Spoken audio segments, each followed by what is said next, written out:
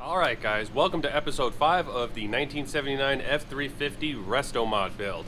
Now when we last left off, I had taken the cab off of the vehicle and I was doing some work on the touch-up paint there, but the frame still had the bed on it and all of the suspension, so let's jump right into removing that bed. Guys, I'm in the bed here, getting ready to remove this. I wanted to show you a little something. The only bolt that you get to from the top is this front one, and if you notice it has a Phillips head on it.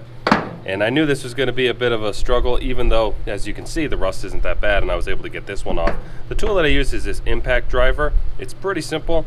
It's got different heads you can put on here. In this case, it's, I think, a number 3 Phillips. And then you strike it on the end, and I can't really show you with one hand, but basically, as it's impacting right here, it slightly twists the head. And so it's good for exactly something like this, something that is just totally rusted solid into place. Now I used a little penetrating lubricant, some specifically PB Blaster on both of these, and I've been letting it sit for a little while. I'll film removing this one just so you guys can see the process. The other ones, they were all removed from the bottom. You see they slide into the square hole there and it holds them in on the bed, and then that way you just need to get to them from the bottom. Once I have these 8 removed, all I have to do is get the fuel filler necks, the rubber hoses for the fuel fillers, there's 2 of them here, get those removed, and then let's see, lights to the tail lights, and that should be it. But first things first, let's get this last bolt out.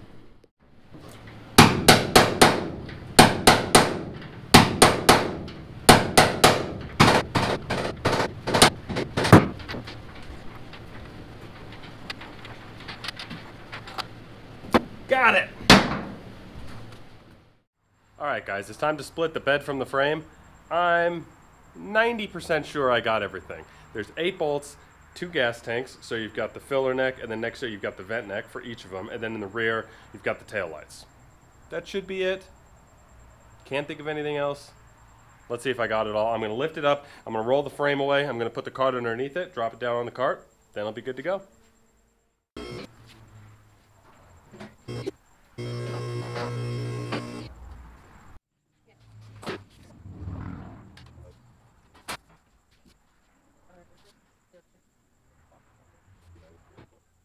Alright guys, now that we've got the bed off the frame, it's time to take a look at our fuel tank situation. Let me show you what I mean. Now obviously the factory fuel tanks are still in their factory location. What I've got sitting on top are the 2 tanks that I got from the 1995 F-350. Now this rear tank, it looks like it will strap into the exact location.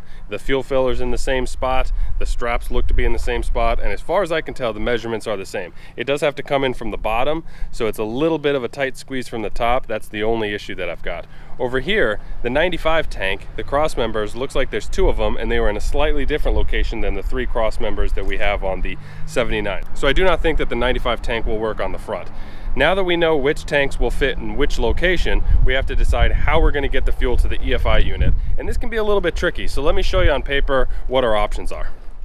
Alright, so this is how the fuel system is currently. You've got the rear tank, you've got the front tank, and then right here you've got a little switching valve that's really just a plunger that will change between the 2 fuel lines, and then it runs up to the carburetor.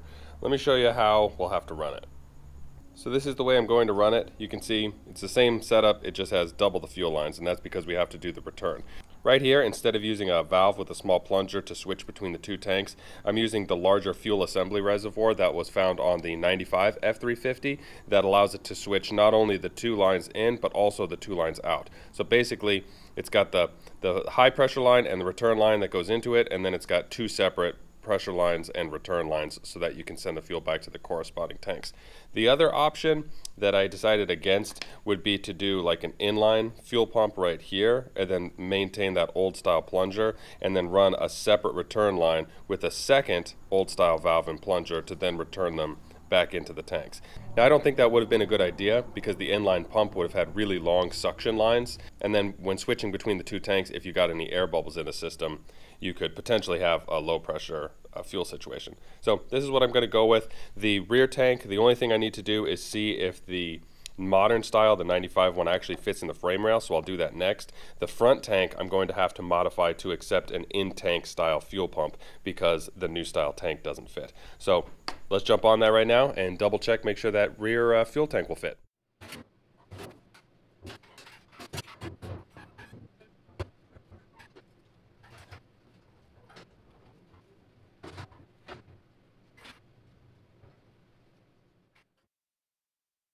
You guys remember the beginning of Spaceballs where it had that super ridiculously long ship? Look at the exhaust I removed.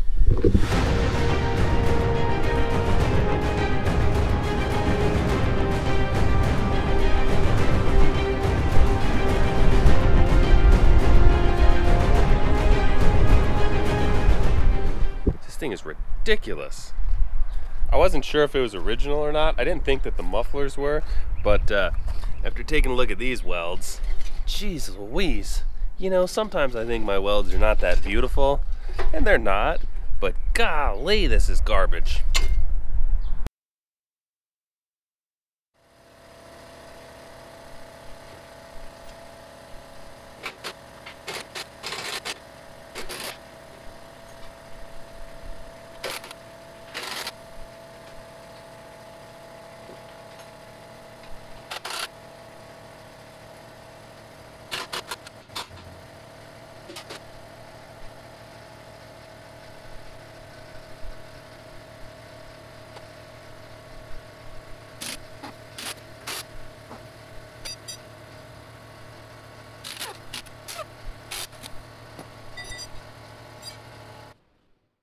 Alright guys, I want to point out a nice little trick that somebody pointed out to me.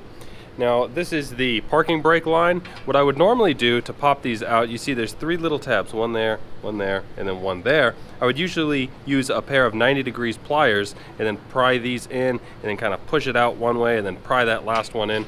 Somebody mentioned that you can use an open-end wrench, and I'd never tried this before.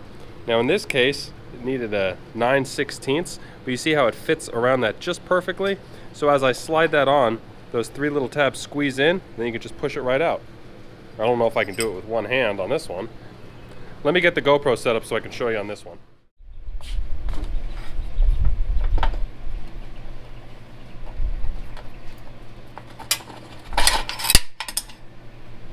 Way easier.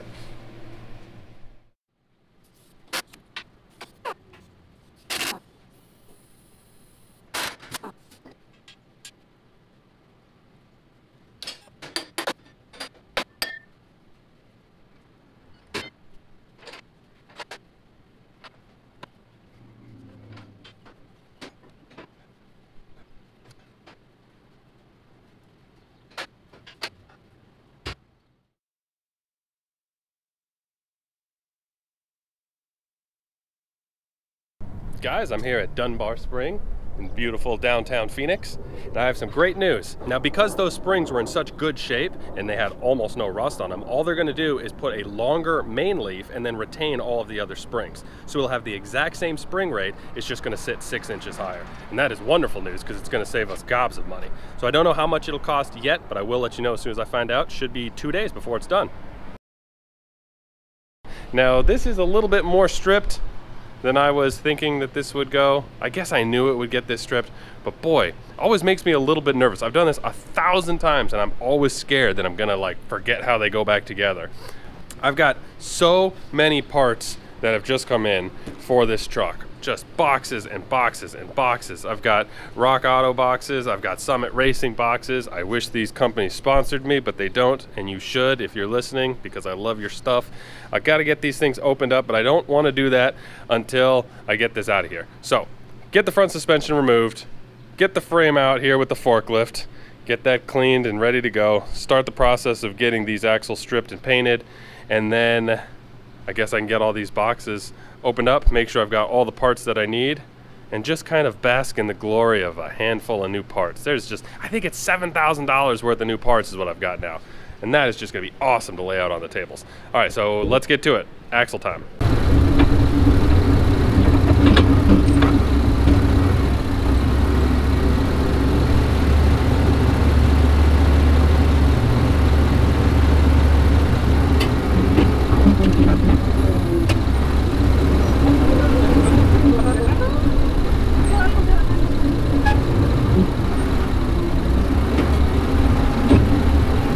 Alright guys, I'm getting ready to remove the front end and I want to see if I can predict the future and tell you where I'm going to have problems before it starts.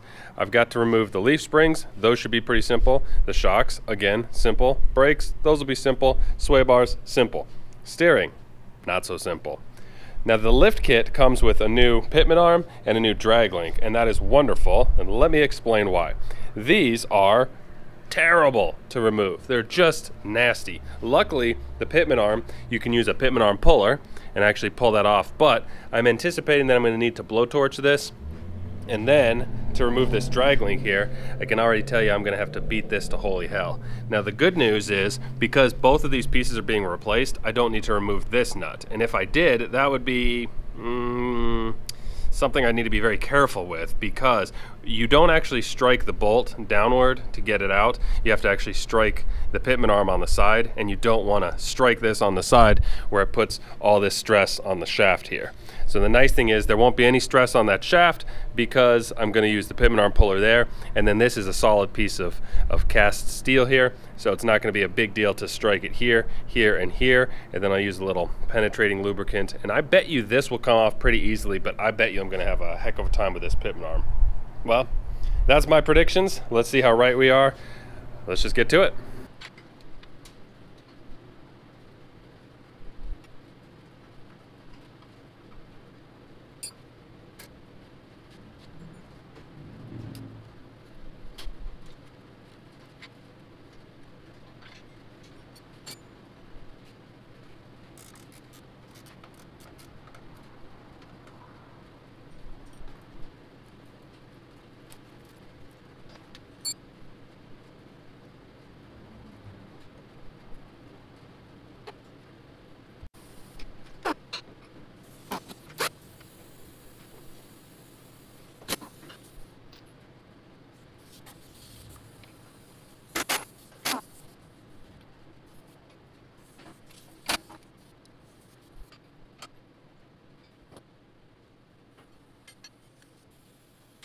Well, as expected, the pitman arm is trying to ruin my life. So I'll see if I can get the camera set up a little better so you guys can see the struggle. Let's do it. All right, guys, so this is pretty simple, but just because something's simple doesn't mean it's easy. All we're trying to do is separate this piece, the pitman arm, from this, the steering shaft. And the problem is, it's torqued on there pretty good, and it's very old. Now, although it's not rusty, it's just on there real good. So, what I'm going to do is be striking it on the outside here to try and shock the connection between the splines to hopefully start to break it free. I've got a little PB blaster in there soaking, but as you can see, none of it's making it to the bottom. So between here and up here, it's just totally sealed together. The next thing I'm going to do is get out the blowtorch, and I'm going to torch it from here. I'm going to go around. I'm going to try and get the pitman arm as hot as possible while keeping the shaft as cool as possible. Now there is a little trick that I sometimes do on these where I'll blowtorch the outside, and then when it's just insanely hot, I'll take a can of that spare air, you know, for like cleaning keyboards and stuff. You flip it upside down because it's 134A, the same refrigerant that's in your cooling or your AC system. Flip it upside down, it sprays Freon directly onto whatever the nozzle hits, and it freezes things.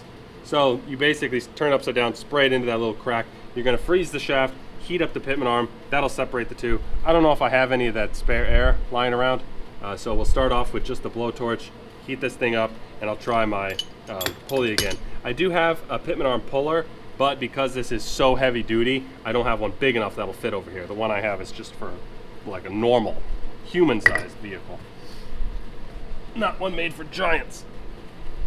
This is MAP gas. It burns a little hotter than propane, and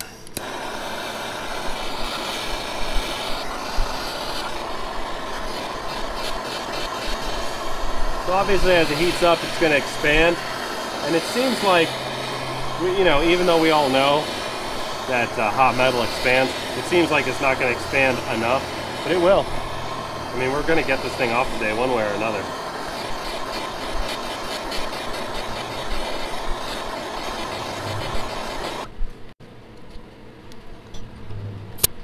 All right, here we go. Woo! Woo! Yeah! Dude, that was not that bad. That could have been a lot worse.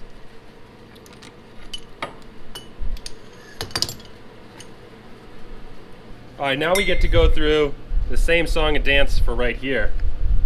So, get this sucker off of there. Oh, boy, that makes me feel good.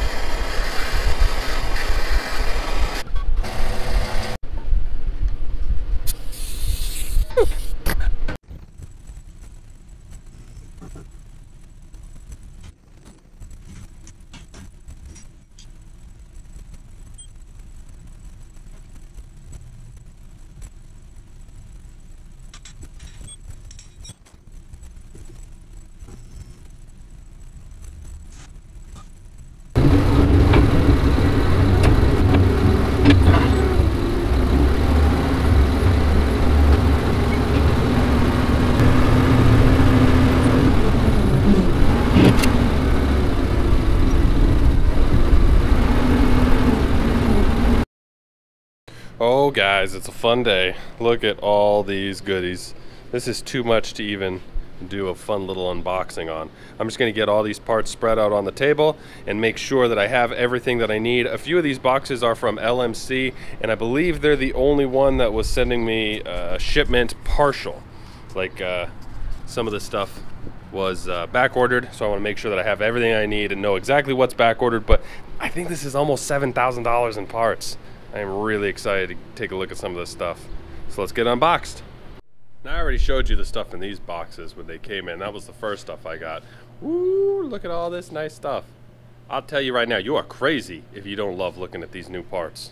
There's just something about them before they go on the vehicle. Now these headers here, I didn't know if these were the highest quality or not when I ordered them. I got them from, let's see, who is it? DNA Motorsports, I think is the name. Look at these welds. They are really, oh, let me get a little light on it. They are really nice looking. I saw the welds on the outside and I thought, ooh, I don't know about that, but the inside is where they're all fully TIG welded. Real nice looking, real clean. So I ended up getting headers that are a 2-to-1, so the headers cross over. I'll explain why when I do the exhaust a little bit later, but it ends up going to a 3-inch into the MagnaFlow, then dual exhaust from there. New alternator. This is kind of a cool little reservoir. This is a dual reservoir. This side is the coolant, and then this side is for the washer. I thought it just kind of fit the style of the truck. I'm not sure exactly what this is off of, but I'll just build a custom bracket so I can mount this on the fender. I think that'll look good inside the engine bay.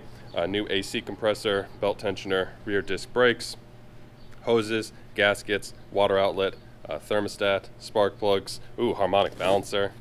Is nice. I didn't need to replace this, but it'll actually make a nice difference for just keeping the motor really smooth when I put it together. Fuel pump, fuel filler hose.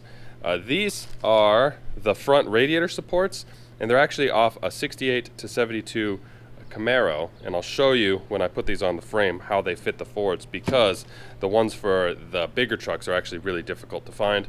This is the 460 conversion motor mounts, the Holley Sniper EFI. Ooh, I went with the black. And then for the air filter, this Holley finned cleaner, which I just think is real cool looking.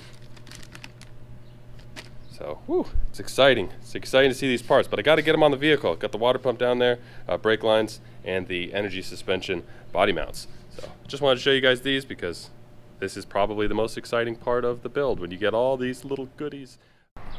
Alright guys, here's a look at the frame. Now the plan was, because this is a tight budget, that I was going to just kind of Krylon coat the whole thing. You know, it's just going to be a little backyard, coat of spray paint, give it the old rattle can, just enough to make sure that we've got it covered to protect it in the future. But I took off the fuel tanks because we got those new ones. I took off all the suspension in anticipation of putting on the lift kit, and then I was kind of left with an empty frame. The only thing that I had to remove was the wiring, and the wiring went the entire length, and I could have just coated over it, but then of course the colors would be gone and it'd be difficult to hook up later. And I thought, you know what, it's almost naked. Let's get that last bit of wiring off, and then let's shoot this with something a little bit nicer than rattle can. So I'm going to shoot this with Speedo Coat's Hot Rod Black. It's a beautiful satin black. It is a two-part, so you do have to add the hardener to it as well, so it'll make it a lot stronger. And because I'm going to spray it out of my spray gun, it'll be a lot more uniform across. Now I'm not going to film it because the sun's going down. I've got a very small window to paint this. I would love to put this in my paint booth, but I don't have the room right now, obviously. Let me stop talking, get this painted, and then show you what it looks like. Guys, this is how it's looking out in the sun finally. Boy, what a difference. It looks fantastic. All right, guys, that's gonna be it for the episode today. I was pushing really hard to have both of the axles painted and then have them underneath the frame and get that rolling on its new 37s, but sadly, I wasn't able to make it that far. Next week's episode should be more of the same. I'm hoping to have episode 6 of the F-350 build out for you guys. Otherwise, thanks for watching. Later today, actually, I will be posting my first ever product review. So if you've made it this far, maybe you'd like to watch that too. Otherwise, see you next week. Take care. Thanks for watching, everybody. Bye-bye.